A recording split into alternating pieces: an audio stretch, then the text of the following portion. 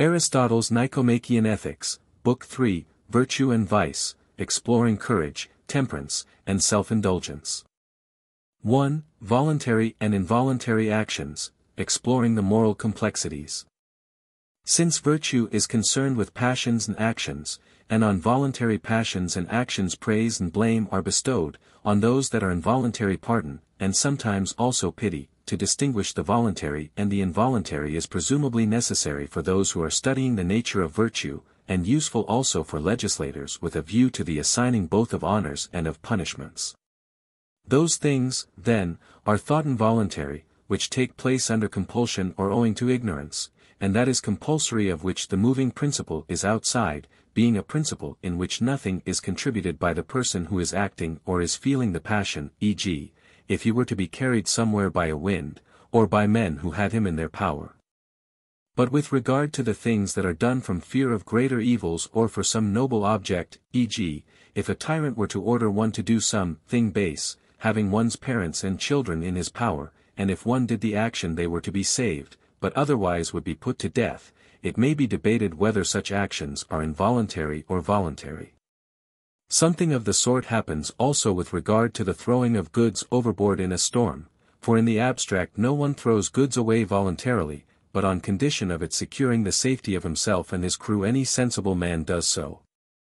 Such actions, then, are mixed, but are more like voluntary actions, for they are worthy of choice at the time when they are done, and the end of an action is relative to the occasion. Both the terms, then, voluntary and involuntary, must be used with reference to the moment of action. Now the man acts voluntarily, for the principle that moves the instrumental parts of the body in such actions is in him, and the things of which the moving principle is in a man himself are in his power to do or not to do. Such actions, therefore, are voluntary, but in the abstract perhaps involuntary, for no one would choose any such act in itself. For such actions men are sometimes even praised, when they endure something base or painful in return for great and noble objects gained. In the opposite case they are blamed, since to endure the greatest indignities for no noble end or for a trifling end is the mark of an inferior person. On some actions praise indeed is not bestowed, but pardon is, when one does what he ought not under pressure which overstrains man nature and which no one could withstand. But some acts, perhaps, we cannot be forced to do, but ought rather to face death after the most fearful sufferings, for the things that forced Euripides Alcmaeon to slay his mother seem absurd. It is difficult sometimes to determine what should be chosen at what cost, and what should be endured in return for what gain, and yet more difficult to abide by our decisions, for as a rule what is expected is painful, and what we are forced to do is base, whence praise and blame are bestowed on those who have been compelled or have not. What sort of acts, then, should be called compulsory?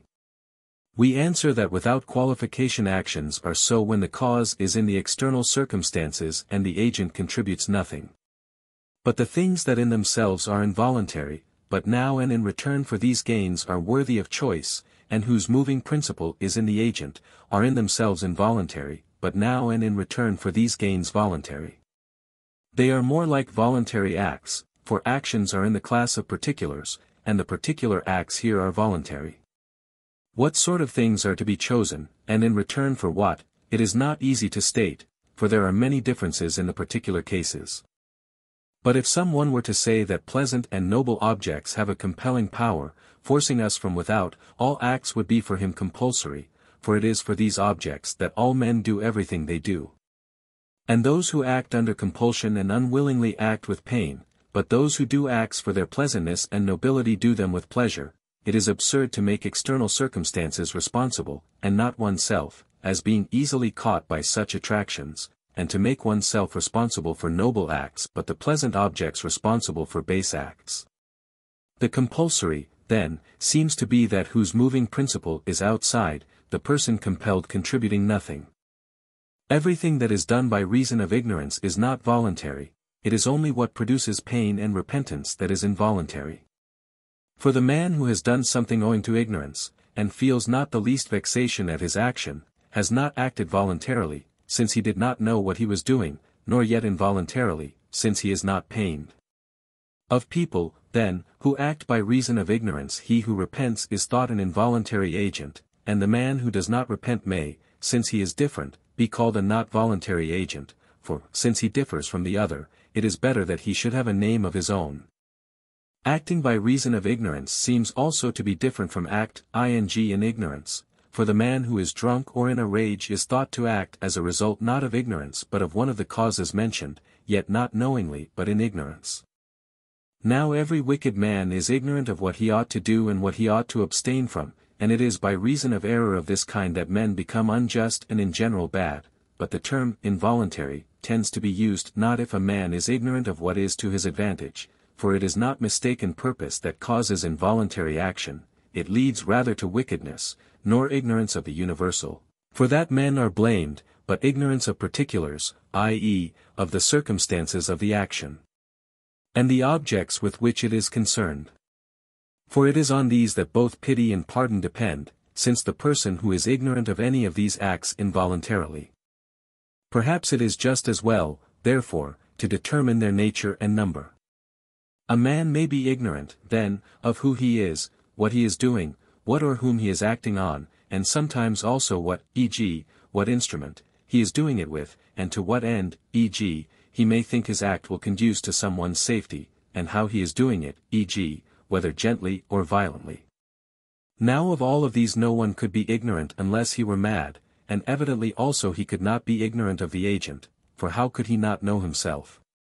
But of what he is doing a man might be ignorant, as for instance people say, it slipped out of their mouths as they were speaking, or, they did not know it was a secret, as Aeschylus said of the mysteries, or a man might say he let it go off when he merely wanted to show its working, as the man did with the catapult.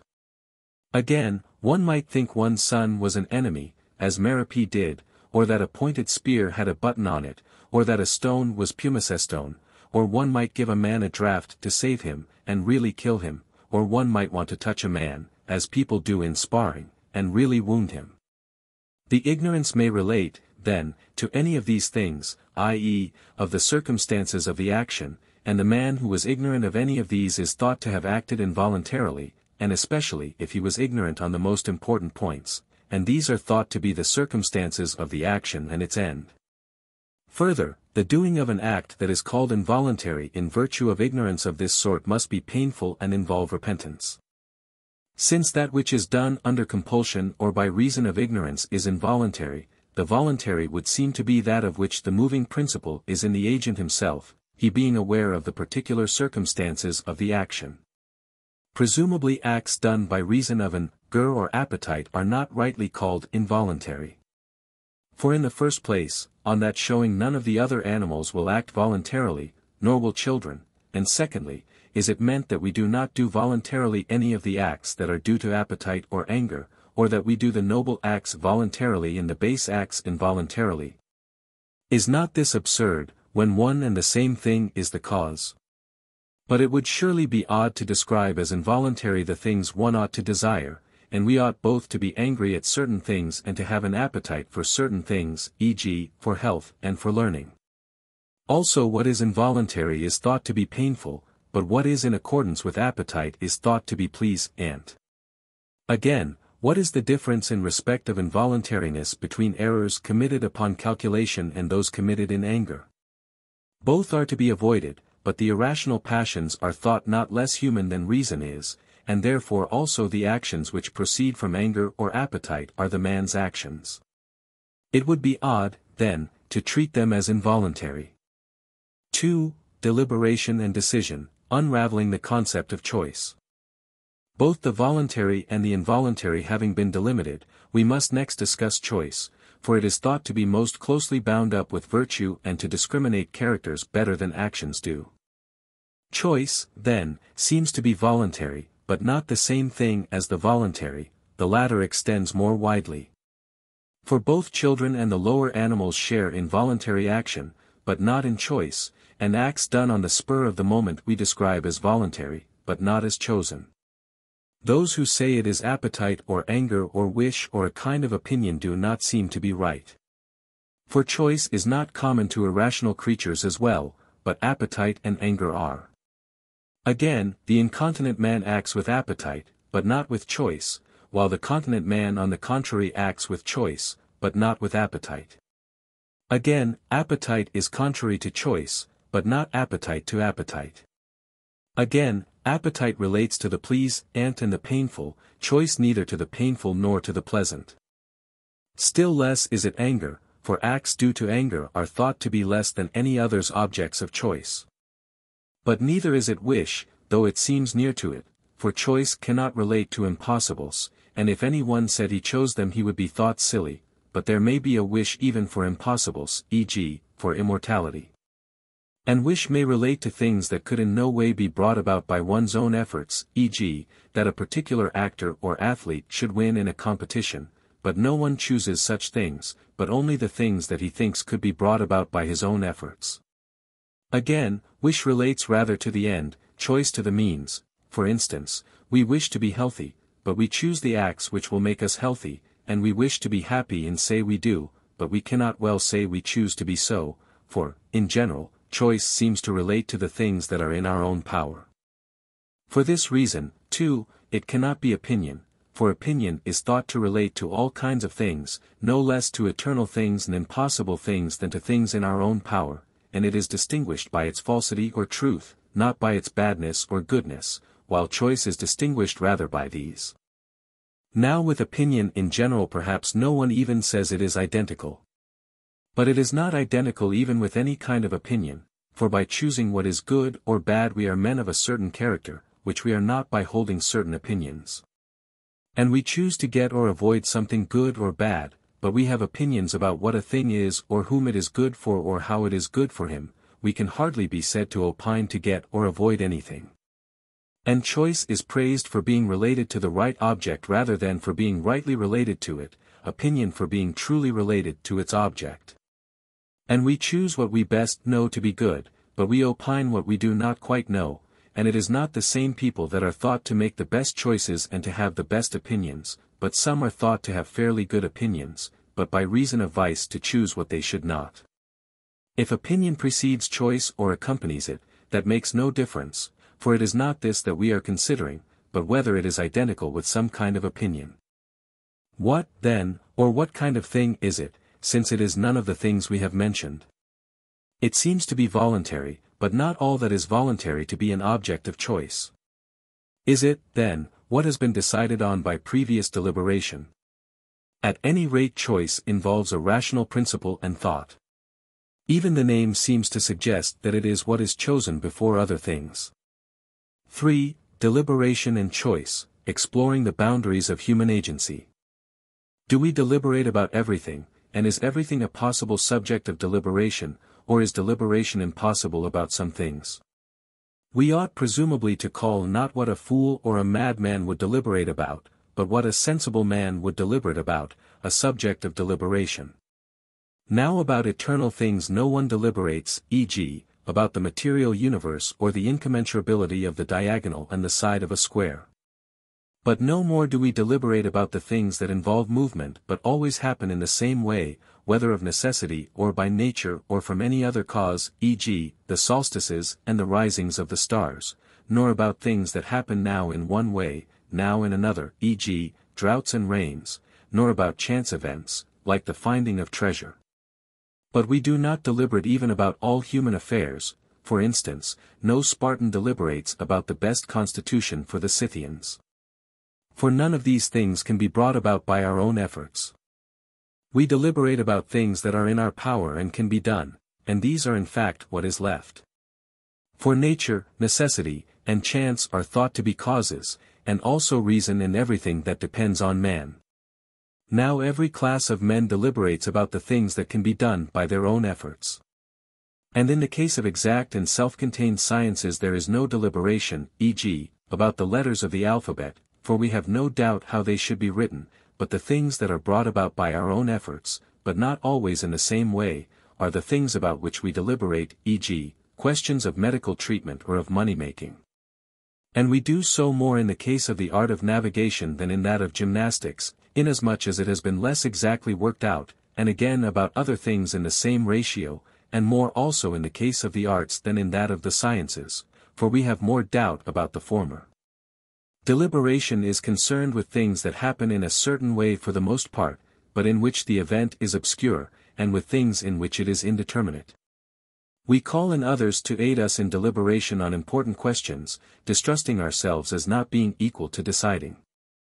We deliberate not about ends but about means. For a doctor does not deliberate whether he shall heal, nor an orator whether he shall persuade, nor a statesman whether he shall produce law and order, nor does any one else deliberate about his end.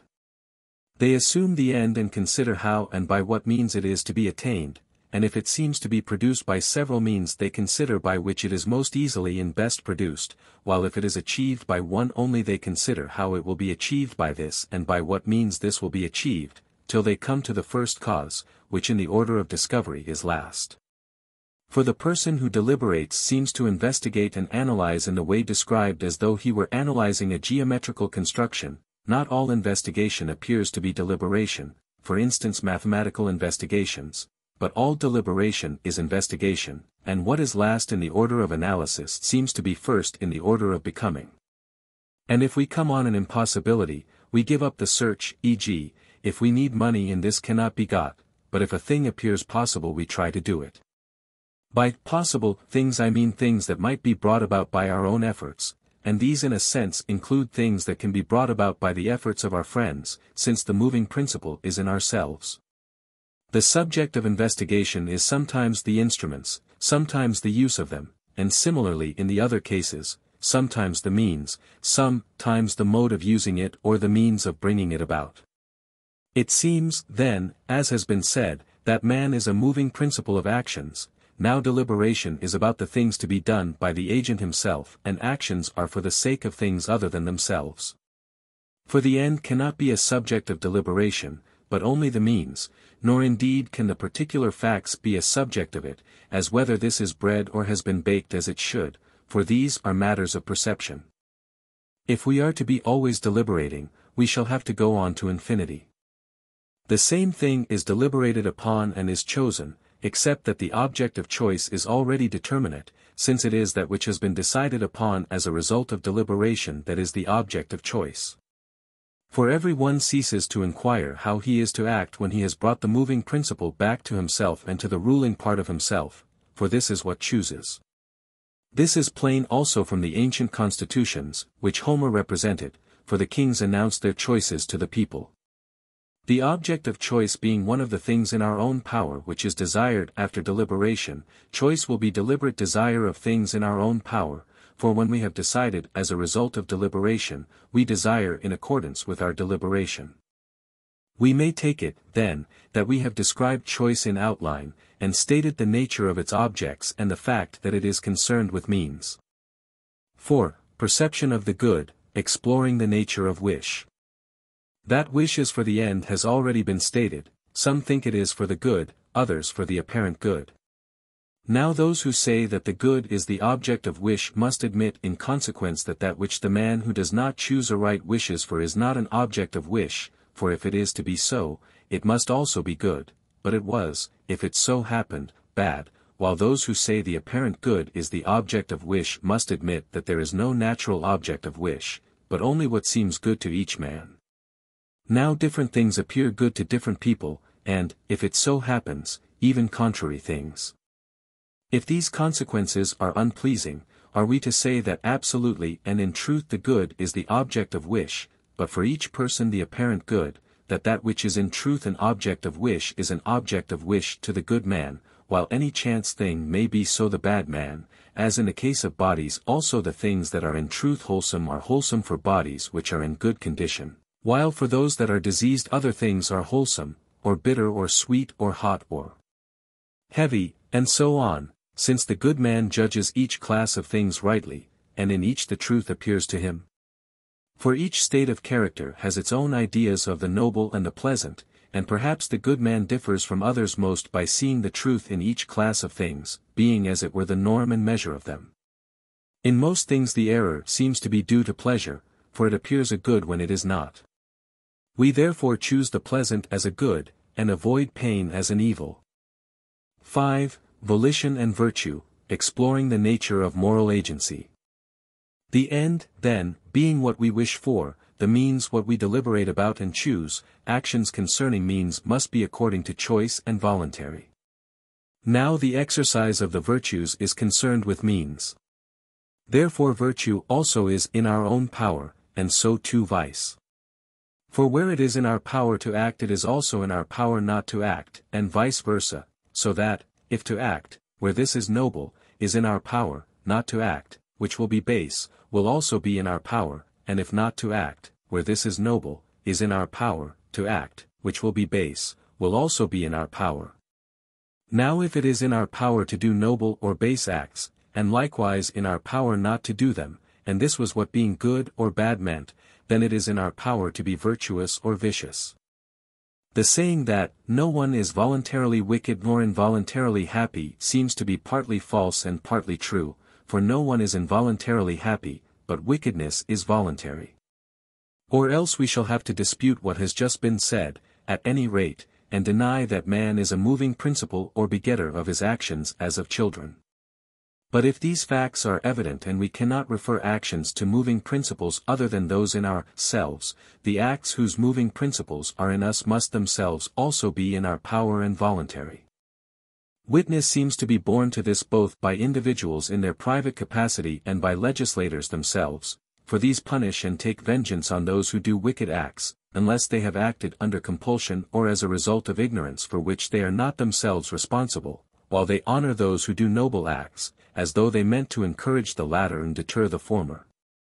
But no one is encouraged to do the things that are neither in our power nor voluntary. It is assumed that there is no gain in being persuaded not to be hot or in pain or hungry or the like, since we shall experience these feelings none the less. Indeed, we punish a man for his very ignorance, if he is thought responsible for the ignorance, as when penalties are doubled in the case of drunkenness, for the moving principle is in the man himself, since he had the power of not getting drunk and his getting drunk was the cause of his ignorance. And we punish those who are ignorant of anything in the laws that they ought to know and that is not difficult, and so too in the case of anything else that they are thought to be ignorant of through carelessness, we assume that it is in their power not to be ignorant, since they have the power of taking care. But perhaps a man is the kind of man not to take care. Still they are themselves by their slack lives responsible for becoming men of that kind, and men make themselves responsible for being unjust or self-indulgent, in the one case by cheating and in the other by spending their time in drinking bouts and the like, for it is activities exercised on particular objects that make the corresponding character. This is plain from the case of people training for any contest or action, they practice the activity the whole time. Now not to know that it is from the exercise of activities on particular objects that states of character are produced is the mark of a thoroughly senseless person. Again, it is irrational to suppose that a man who acts unjustly does not wish to be unjust or a man who acts self-indulgently to be self-indulgent. But if without being ignorant a man does the things which will make him unjust, he will be unjust voluntarily. Yet it does not follow that if he wishes he will cease to be unjust and will be just. For neither does the man who is ill become well on those terms. We may suppose a case in which he is ill voluntarily, through living incontinently and disobeying his doctors. In that case it was then open to him not to be ill, but not now, when he has thrown away his chance, just as when you have let a stone go it is too late to recover it, but yet it was in your power to throw it, since the moving principle was in you. So, too, to the unjust and to the self-indulgent man it was open at the beginning not to become men of this kind, and so they are unjust and self-indulgent voluntarily, but now that they have become so it is not possible for them not to be so. But not only are the vices of the soul voluntary, but those of the body also for some men, whom we accordingly blame, while no one blames those who are ugly by nature, we blame those who are so owing to want of exercise and care. So it is, too, with respect to weakness and infirmity, no one would reproach a man blind from birth or by disease or from a blow, but rather pity him, while every one would blame a man who was blind from drunkenness or some other form of self-indulgence. Of vices of the body, then, those in our own power are blamed, those not in our power are not. And if this be so, in the other cases also the vices that are blamed must be in our own power. Now some one may say that all men desire the apparent good, but have no control over the appearance, but the end appears to each man in a form answering to his character. We reply that if each man is somehow responsible for his state of mind, he will also be himself somehow responsible for the appearance, but if not, no one is responsible for his own evil-doing, but every one does evil acts through ignorance of the end, thinking that by these he will get what is best, and the aiming at the end is not self-chosen but one must be born with an eye, as it were, by which to judge rightly and choose what is truly good, and he is well endowed by nature who is well endowed with this. For it is what is greatest and most noble, and what we cannot get or learn from another, but must have just such as it was when given us at birth, and to be well and nobly endowed with this will be perfect and true excellence of natural endowment. If this is true, then, how will virtue be more voluntary than vice? To both men alike, the good and the bad, the end appears and is fixed by nature or however it may be, and it is by referring everything else to this that men do whatever they do. Whether, then, it is not by nature that the end appears to each man such as it does appear, but something also depends on him, or the end is natural but because the good man adopts the means voluntarily virtue is voluntary, vice also will be none the less voluntary, for in the case of the bad man there is equally present that which depends on himself in his actions even if not in his end. If, then, as is asserted, the virtues are voluntary, for we are ourselves somehow partly responsible for our states of character, and it is by being persons of a certain kind that we assume the end to be so and so, the vices also will be voluntary, for the same is true of them. With regard to the virtues in general we have stated their genus in outline, viz. that they are means and that they are states of character, and that they tend, and by their own nature, to the doing of the acts by which they are produced, and that they are in our power and voluntary, and act as the right rule prescribes. But actions and states of character are not voluntary in the same way, for we are masters of our actions from the beginning right to the end, if we know the particular facts, but though we control the beginning of our states of character the gradual progress is not obvious any more than it is in illnesses, because it was in our power, however, to act in this way or not in this way, therefore the states are voluntary. Let us take up the several virtues, however, and say which they are and what sort of things they are concerned with and how they are concerned with them, at the same time it will become plain how many they are. And first let us speak of courage. 6. Courage and the noble death, understanding fearlessness. That it is a mean with regard to feelings of fear and confidence has already been made evident, and plainly the things we fear are terrible things, and these are, to speak without qualification, evils, for which reason people even define fear as expectation of evil. Now we fear all evils, e.g., disgrace, poverty, disease, friendlessness, death, but the brave man is not thought to be concerned with all, for to fear some things is even right and noble, and it is base not to fear them, e.g., disgrace. He who fears this is good and modest, and he who does not is shameless. He is, however, by some people called brave, by a transference of the word to a new meaning, for he has in him something which is like the brave man, since the brave man also is a fearless person. Poverty and disease we perhaps ought not to fear, nor in general the things that do not proceed from vice and are not due to a man himself. But not even the man who is fearless of these is brave. Yet we apply the word to him also in virtue of a similarity, for some who in the dangers of war are cowards are liberal and are confident in face of the loss of money. Nor is a man a coward if he fears insult to his wife and children or envy or anything of the kind, nor brave if he is confident when he is about to be flogged. With what sort of terrible things, then, is the brave man concerned? Surely with the greatest, for no one is more likely than he to stand his ground against what is awe-inspiring. Now death is the most terrible of all things, for it is the end, and nothing is thought to be any longer either good or bad for the dead. But the brave man would not seem to be concerned even with death in all circumstances, e.g., at sea or in disease. In what circumstances, then? Surely in the noblest. Now such deaths are those in battle, for these take place in the greatest and noblest danger. And these are correspondingly honored in city-states and at the courts of monarchs. Properly, then, he will be called brave who is fearless in face of a noble death, and of all emergencies that involve death, and the emergencies of war are in the highest degree of this kind. Yet at sea also, and in disease, the brave man is fearless, but not in the same way as the seaman, for he has given up hope of safety, and is disliking the thought of death in this shape, while they are hopeful because of their experience. At the same time, we show courage in situations where there is the opportunity of showing prowess or where death is noble, but in these forms of death neither of these conditions is fulfilled. 7. The virtue of courage, finding the middle path between fear and confidence. What is terrible is not the same for all men, but we say there are things terrible even beyond human strength. These, then, are terrible to every one, at least to every sensible man, but the terrible things that are not beyond human strength differ in magnitude and degree, and so too do the things that inspire confidence. Now the brave man is as dauntless as man may be. Therefore, while he will fear even the things that are not beyond human strength, he will face them as he ought and as the rule directs, for honor's sake, for this is the end of virtue.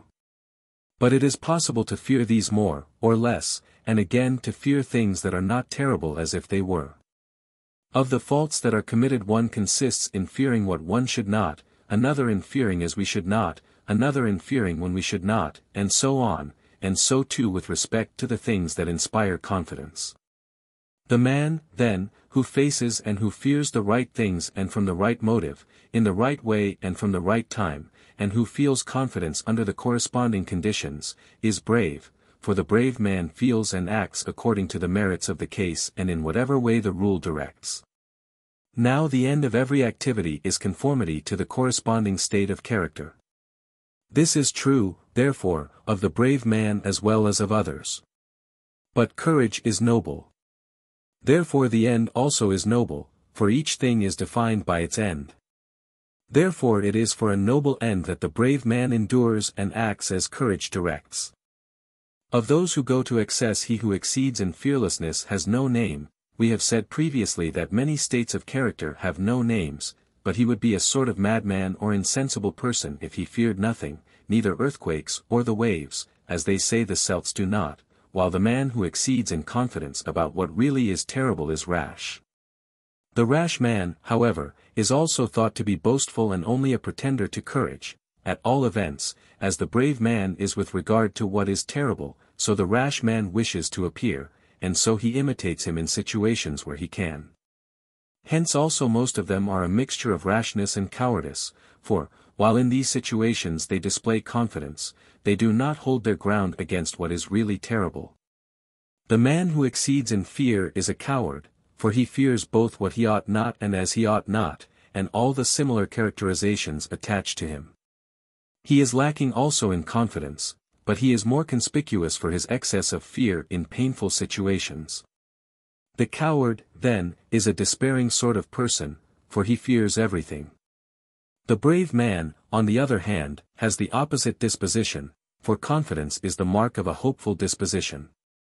The coward, the rash man, and the brave man, then, are concerned with the same objects but are differently disposed towards them, for the first two exceed and fall short, while the third holds the middle, which is the right, position, and rash men are precipitate, and wish for dangers beforehand but draw back when they are in them, while brave men are keen in the moment of action, but quiet beforehand.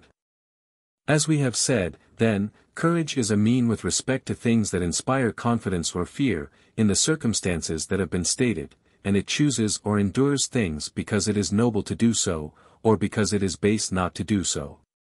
But to die to escape from poverty or love or anything painful is not the mark of a brave man, but rather of a coward, for it is softness to fly from what is troublesome, and such a man endures death not because it is noble but to fly from evil. 8. Exploring varieties of courage, understanding different facets of bravery. Courage, then, is something of this sort, but the name is also applied to 5 other kinds. First comes the courage of the citizen soldier, for this is most like true courage. Citizen soldiers seem to face dangers because of the penalties imposed by the laws and the reproaches they would otherwise incur, and because of the honors they win by such action, and therefore those people seem to be bravest among whom cowards are held in dishonor and brave men in honor. This is the kind of courage that Homer depicts, e.g., in Diomed and in Hector. First will Polydamas be to heap reproach on me then, and for Hector one day, mid the Trojans shall utter his vaulting harangue, afraid was Tydides, and fled from my face. This kind of courage is most like to that which we described earlier, because it is due to virtue, for it is due to shame and to desire of a noble object, i.e., honor, and avoidance of disgrace, which is ignoble. One might rank in the same class even those who are compelled by their rulers, but they are inferior, inasmuch as they do what they do not from shame but from fear, and to avoid not what is disgraceful but what is painful, for their masters compel them, as Hector does. But if I shall spy any dastard that cowers far from the fight, vainly will such an one hope to escape from the dogs. And those who give them their posts, and beat them if they retreat, do the same, and so do those who draw them up with trenches or some thing of the sort behind them, all of these apply compulsion. But one ought to be brave not under compulsion but because it is noble to be so. Second, experience with regard to particular facts is also thought to be courage. This is indeed the reason why Socrates thought courage was knowledge. Other people exhibit this quality in other dangers, and professional soldiers exhibit it in the dangers of war, for there seem to be many empty alarms in war, of which these have had the most comprehensive experience, therefore they seem brave, because the others do not know the nature of the facts. Again, their experience makes them most capable in attack and in defense, since they can use their arms and have the kind that are likely to be best both for attack and for defense, therefore they fight like armed men against unarmed or like trained athletes against amateurs, for in such contests too it is not the bravest men that fight best, but those who are strongest and have their bodies in the best condition. Professional soldiers turn cowards, however, when the danger puts too great a strain on them and they are inferior in numbers and equipment, for they are the first to fly, while citizen forces die at their posts, as in fact happened at the Temple of Hermes. For to the latter flight is disgraceful and death is preferable to safety on those terms, while the former from the very beginning faced the danger on the assumption that they were stronger, and when they know the facts they fly, fearing death more than disgrace, but the brave man is not that sort of person. Third, passion also is sometimes reckoned as courage. Those who act from passion, like wild beasts rushing at those who have wounded them, are thought to be brave, because brave men also are passionate, for passion above all things is eager to rush on danger, and hence Homer's, put strength into his passion and aroused their spirit and passion and hard he breathed panting and his blood boiled. For all such expressions seem to indicate the stirring and onset of passion. Now brave men act for honor's sake, but passion aids them, while wild beasts act under the influence of pain, for they attack because they have been wounded or because they are afraid, since if they are in a forest they do not come near one. Thus they are not brave because, driven by pain and passion, they rush on danger without foreseeing any of the perils, since at that rate even asses would be brave when they are hungry, for blows will not drive them from their food, and lust also makes adulterers do many daring things.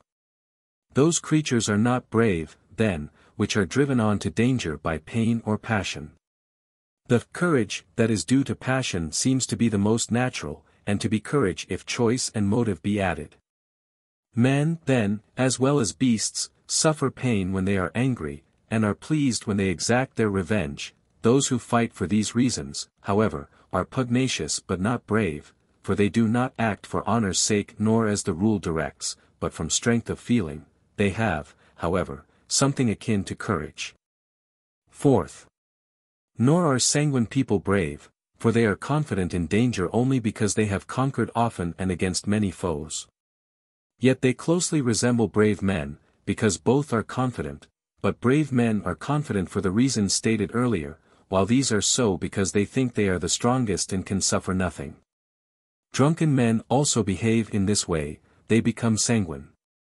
When their adventures do not succeed, however, they run away, but it was the mark of a brave man to face things that are, and seem, terrible for a man, because it is noble to do so and disgraceful not to do so.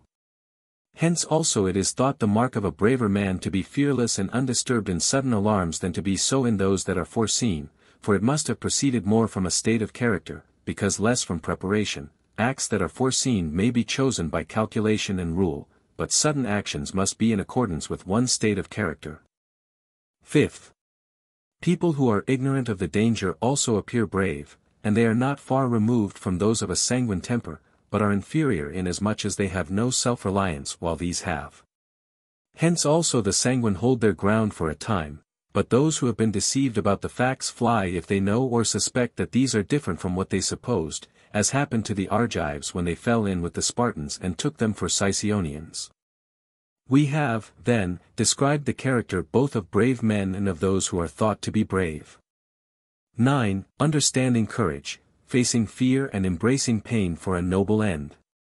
Though courage is concerned with feelings of confidence and of fear, it is not concerned with both alike, but more with the things that inspire fear, for he who is undisturbed in face of these and bears himself as he should towards these is more truly brave than the man who does so towards the things that inspire confidence. It is for facing what is painful, then, as has been said, that men are called brave.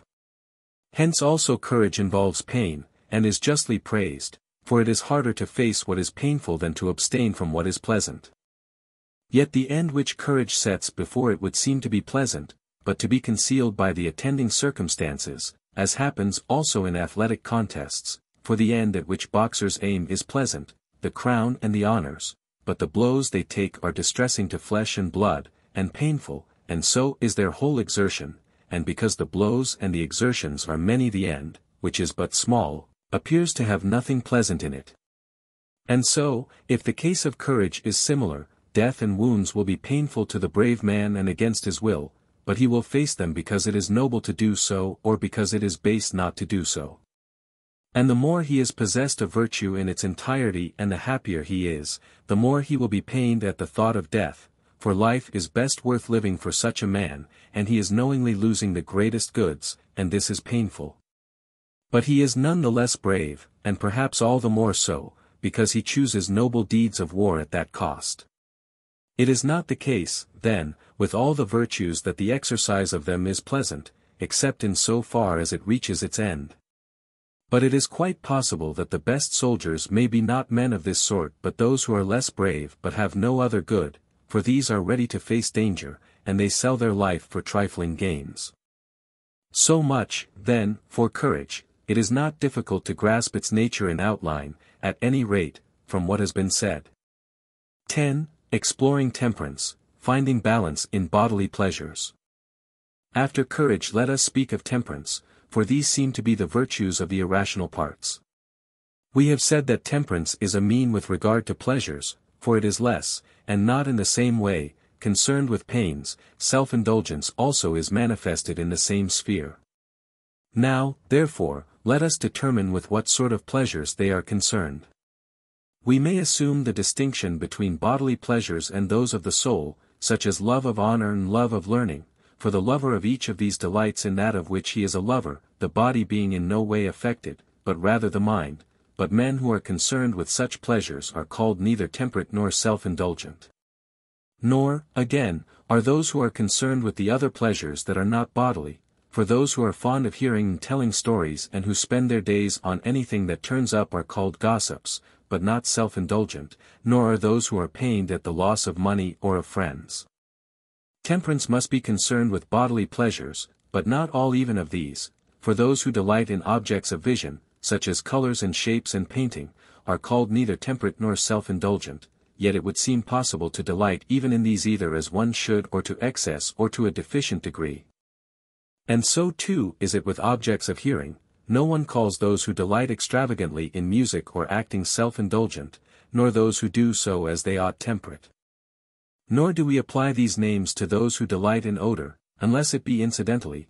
We do not call those self-indulgent who delight in the odor of apples or roses or incense, but rather those who delight in the odor of unguents or of dainty dishes, for self-indulgent people delight in these because these remind them of the objects of their appetite. And one may see even other people, when they are hungry, delighting in the smell of food, but to delight in this kind of thing is the mark of the self-indulgent man, for these are objects of appetite to him. Nor is there in animals other than man any pleasure connected with these senses, except incidentally.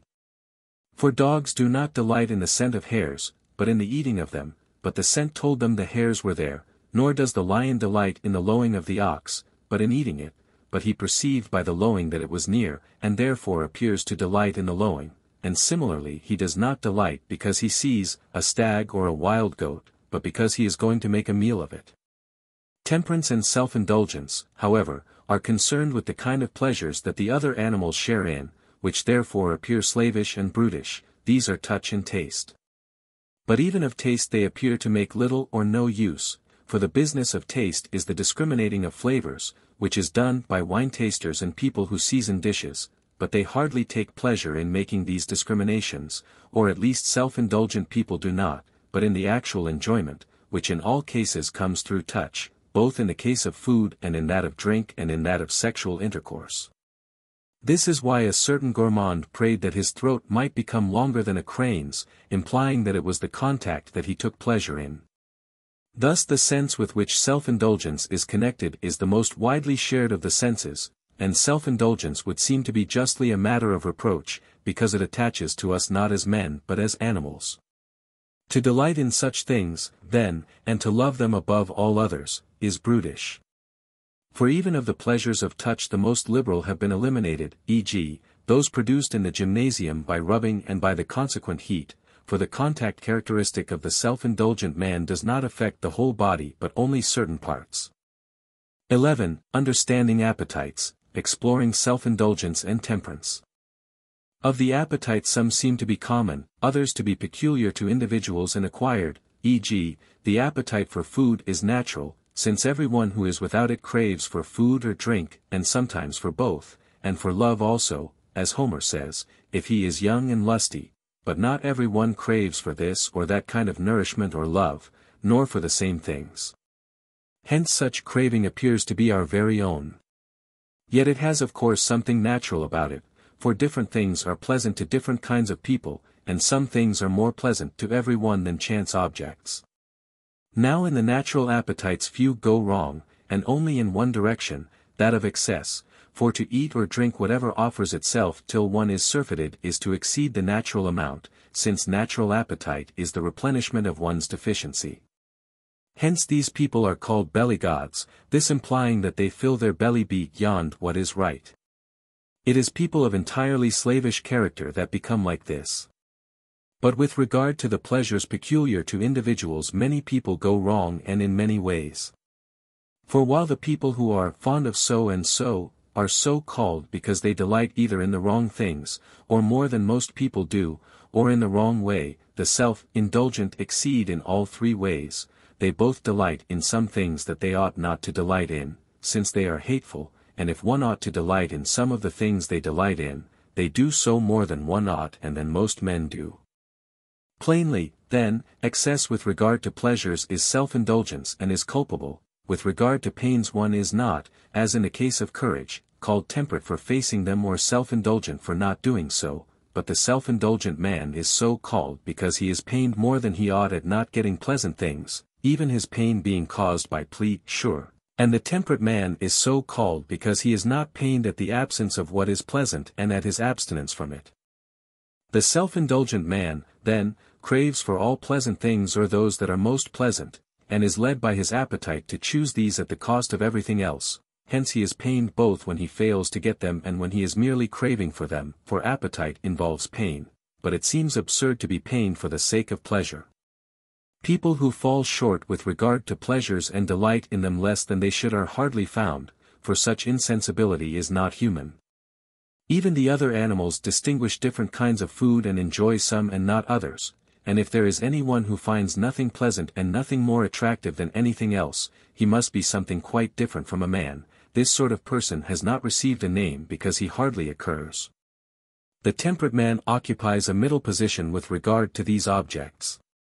For he neither enjoys the things that the self-indulgent man enjoys most but rather dislikes them nor in general the things that he should not, nor anything of this sort to excess, nor does he feel pain or craving when they are absent, or does so only to a moderate degree, and not more than he should, nor when he should not, and so on, but the things that, being pleasant, make for health or for good condition, he will desire moderately and as he should, and also other pleasant things if they are not hindrances to these ends, or contrary to what is noble, or beyond his means. For he who neglects these conditions loves such pleasures more than they are worth, but the temperate man is not that sort of person, but the sort of person that the right rule prescribes. 12. Exploring self-indulgence and cowardice, a comparative analysis. Self-indulgence is more like a voluntary state than cowardice. For the former is actuated by pleasure, the latter by pain, of which the one is to be chosen and the other to be avoided, and pain upsets and destroys the nature of the person who feels it, while pleasure does nothing of the sort. Therefore self-indulgence is more voluntary. Hence also it is more a matter of reproach, for it is easier to become accustomed to its objects, since there are many things of this sort in life, and the process of habituation to them is free from danger, while with terrible objects the reverse is the case. But cowardice would seem to be voluntary in a different degree from its particular manifestations, for it is itself painless, but in these we are upset by pain, so that we even throw down our arms and disgrace ourselves in other ways, hence our acts are even thought to be done under compulsion. For the self-indulgent man, on the other hand, the particular acts are voluntary, for he does them with craving and desire, but the whole state is less so, for no one craves to be self-indulgent. The name self-indulgence is applied also to childish faults, for they bear a certain resemblance to what we have been considering. Which is called after which, makes no difference to our present purpose, plainly, however, the later is called after the earlier. The transference of the name seems not a bad one, for that which desires what is base and which develops quickly ought to be kept in a chastened condition, and these characteristics belong above all to appetite and to the child, since children in fact live at the beck and call of appetite, and it is in them that the desire for what is pleasant is strongest.